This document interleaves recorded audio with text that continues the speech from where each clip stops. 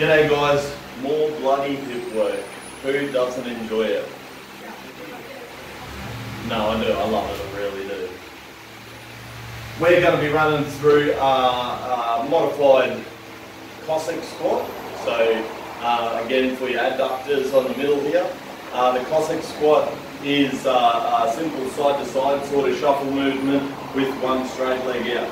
So we're going to be doing it in the tall kneeling position, okay? But we're going to be doing it just with one leg extended. From here, we're just going to extend back and then come through. Extend back and come through.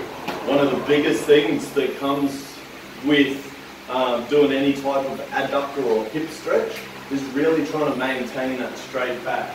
If you can maintain that straight back, you'll get a lot more of a stretch out of it than if you just round it, okay? You maintain that, you work through a hip pivoting movement or a hip hinging movement, okay? And that will obtain a lot more of that stretch. Keeping the foot flat on the floor, we'll do one, all right?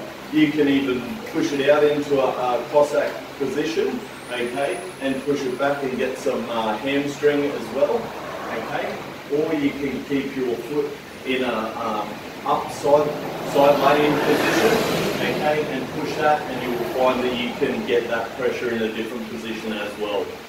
Alright, try it out, let me know how you go, and if you need any more advice, yell out, I'm here.